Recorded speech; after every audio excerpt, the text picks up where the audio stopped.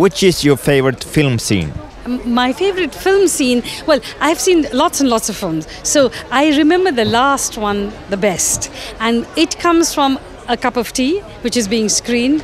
And in that, it is about an ordinary bus conductor, and it is very complicated, but basically his electricity comes back and he's so happy that but at the same time his son has managed to pass the exams and he doesn't know that, and it is going on television behind him, and when he turns around and he realizes this happens, it's a very moving moment, and I found out myself crying, so I think for the last memory, that is my favorite scene for some time.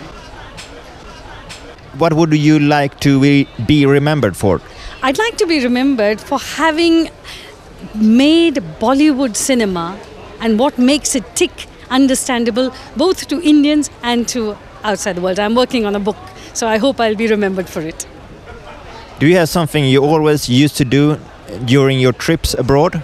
Yes, during my trips abroad, I love to go to the cinema house and sit down and not only just watch the film, but watch what makes people laugh or not laugh in movies. And having traveled a lot, you realize that different country people find different things funny, and that's very interesting to know when you are visiting a country.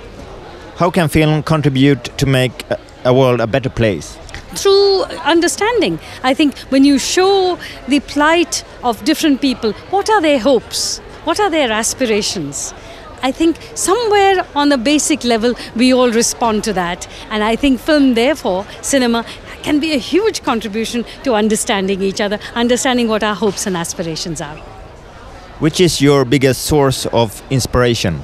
I am very interested in spiritualism and in meditation, etc. And therefore reading about that is a source of inspiration, which ultimately says you must do what you have to do and not worry about the consequences.